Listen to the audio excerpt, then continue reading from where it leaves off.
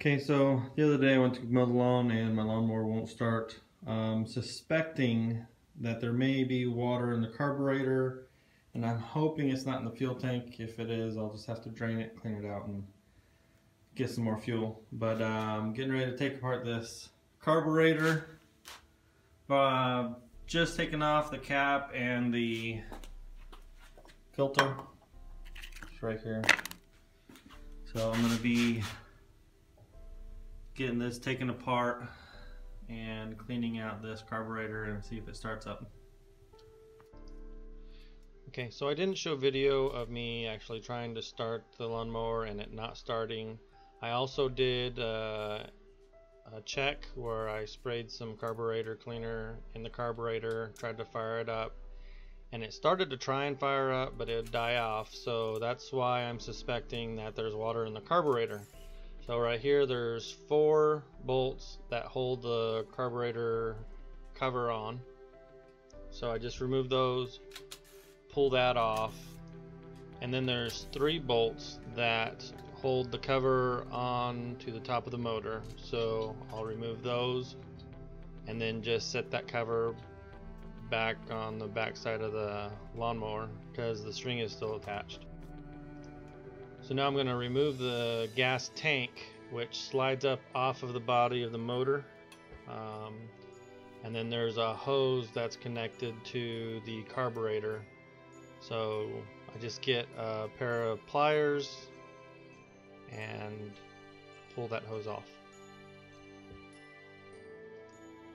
Now once I get the gas tank off, it's a good idea to get a sample of the gas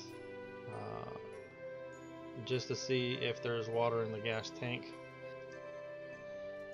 So now I'm actually removing the carburetor, and there's 2 brackets that hold the carburetor on there, and it's on each side of the carburetor, and you have to spread those apart to pull the carburetor out. And then once you get the carburetor out, there's some rods that are connected, so you'll have to disconnect those rods from the carburetor.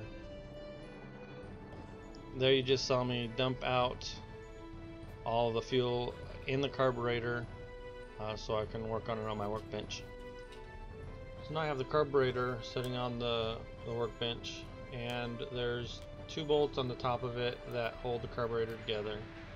So I'll just be removing those, and then I'll be using a screwdriver to release that bottom cap because the seal on that is a little bit tight. There's a O-ring in there, and it's got a tight seal so that it won't leak or let any air in.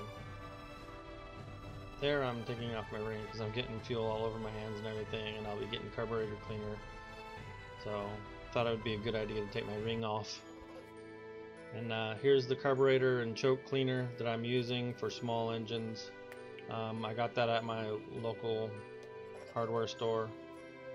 And I'm just going to spray this whole thing down on the inside, the cap, to get all the gunk out, any water that might be in there. There's some portholes that I'll be spraying and cleaning out. Just want to make sure that you get this thing cleaned out really well, get anything that's in the carburetor out of there. And then I'm just going to take a small wire for those holes to clean anything, any junk or anything that's inside of there.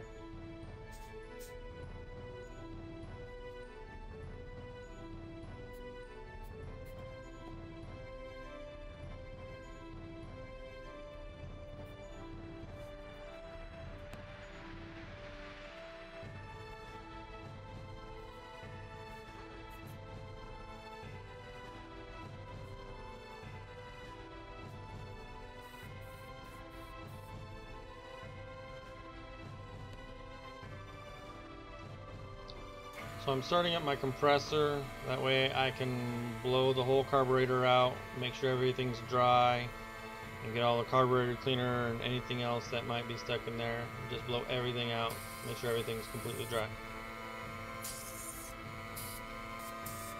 I can blow air into the fitting to make sure that this flap is working properly and it's not getting caught up, and that it has a good seal. So all that's left to do is to put everything back together, put the carburetor back in the lawnmower, and try and start this thing up.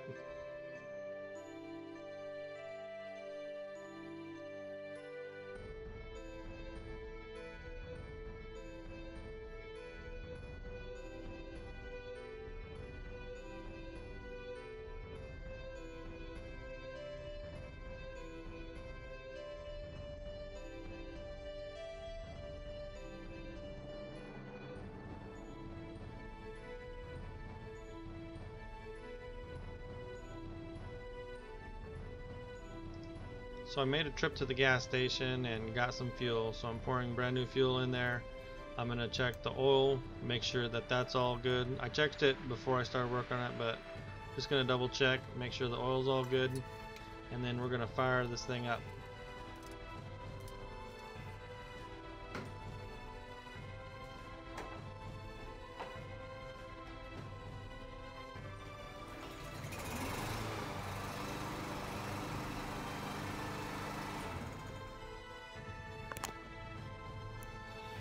Alright, she runs again.